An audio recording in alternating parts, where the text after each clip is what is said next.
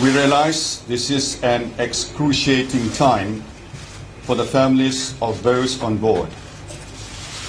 No words can describe the pain that must be going through. Our thoughts and our prayers are with them. I have been appraised of the ongoing search operation round the clock. At the beginning of the operation, I ordered the search area to be broadened. I instructed the Malaysian authorities to share all relevant information freely and transparently with a wider investigation team. And I requested that our friends and our allies join the operation. As of today, 14 countries, 43 ships, and 58 aircrafts are involved in the search. I wish to thank all the governments for their help at such a crucial time. Since day one, the Malaysian authorities have worked hand in hand with our international partners, including neighboring countries, the aviation authorities, and a multinational search force, many of whom have been here on the ground since Sunday.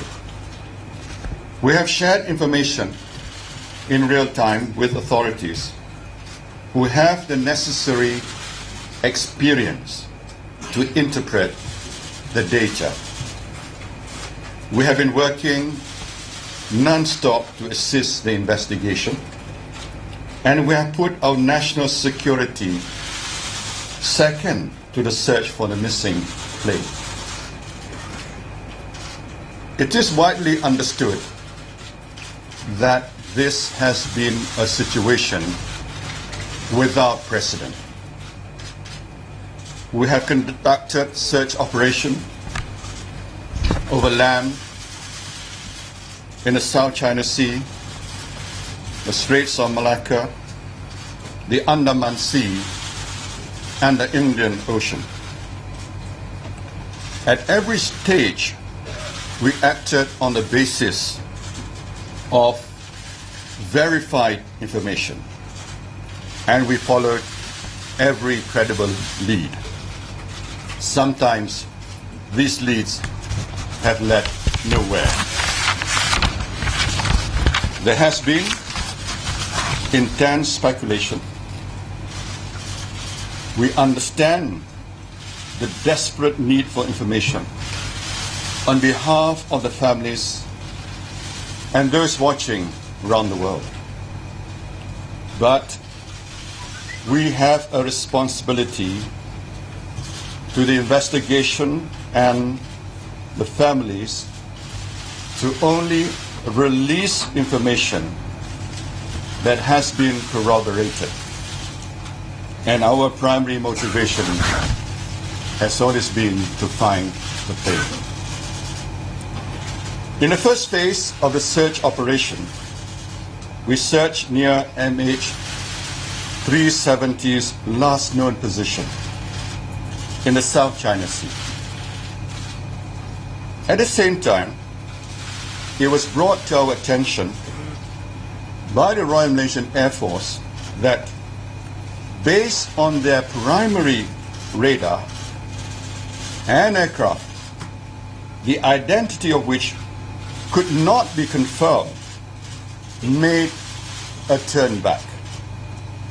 The primary radar data showed the aircraft proceeding on a flight path which took it to an area north of the Straits of Malacca.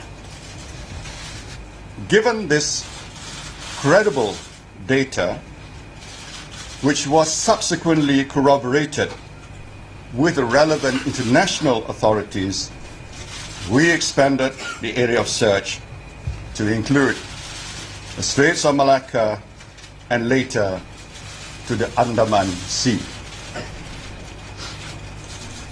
Early this morning, I was briefed by the investigation team, which includes the FAA, NTSB, the AAIB, the Malaysian authorities, and the Acting Minister of Transport on new information that sheds further light on what happened to MH370. Well, that was the press conference of Malaysian Prime Minister, who was speaking to the media a week after that jetliner went missing. We have Arthur Khan now joining us from Kuala Lumpur with the very latest. Arthur, a week later, more questions than answers. The Prime Minister too yet saying they're investigating all possible theories at this point. Hijack not ruled out, but not ruled in either.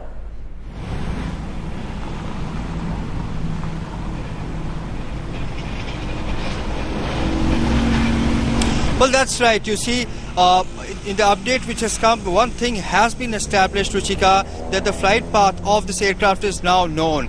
There were speculations earlier because the Malaysian Air Force was of the view that an unidentified aircraft was seen taking a turnaround, but they could not confirm it whether it was the same MH370 flight. Now there is a confirmation, so therefore this is a vital piece of information as far as investigations are concerned. Now what we know is that though the sphere of investigation, the area of investigation has been extended to different regions, including Andaman's, China Sea, what the Malaysian authorities are doing is that they are narrowing down their investigations, and they are not even ruling out the involvement of the crew members of this aircraft. Some 12 crew members are also being looked into, their background, their antecedents, and especially the pilot who was in charge of this flight, because there's some suspicious activity which has emerged from the photographs which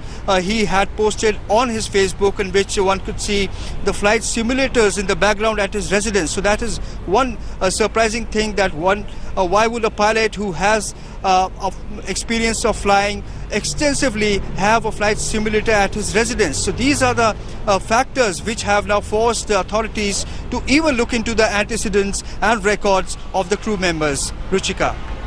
Right, in the press conference, the Prime Minister also mentioned that the missing jet's last communication with the satellites that picked up the link was in the northern corridor, which could border Kazakhstan. Now that is baffling, because now it seems the search is only getting wider. Well, absolutely. You see, yesterday the Transport Minister had not ruled out hijack theory. He said he cannot commit that, he cannot say for sure what happened, but he's not ruling out the hijacked angle. And especially this has emerged after, you see, there was a data, the satellite images which were sent by the US, and they were interpreted, and it was discovered that even after the transponders of the aircraft were switched off, now we have a confirmation that it could have been deliberate. The flight was carrying forward. It was taking the flight path for good 2 hours, meaning that it was in air, and the accident theory is now, in the backdrop. It is relegated to the backdrop, and now the hijack theory becomes quite important, especially the location, the geography, and the flight path which this aircraft took.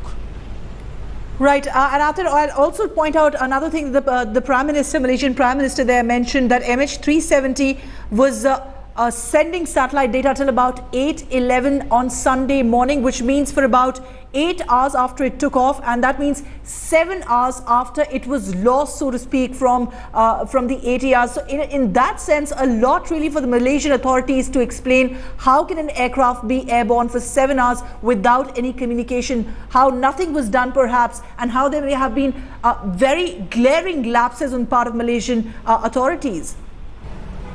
Well, that's right. You see, the Malaysian authorities are on the back foot on this account, because this is an unprecedented situation, not just for them, but even across the world, in terms of the search operations which are being carried out. And also, if you see, the investigations concerned with the aviation. Now, there are several things which have baffled them, including, suddenly the transponders were off. they are unable to ascertain whether it was due to deliberate power disconnection or it happened out of an accident. Now, what we know from our aviation experts is that there was something drastic which happened at around 21 past 1 a.m.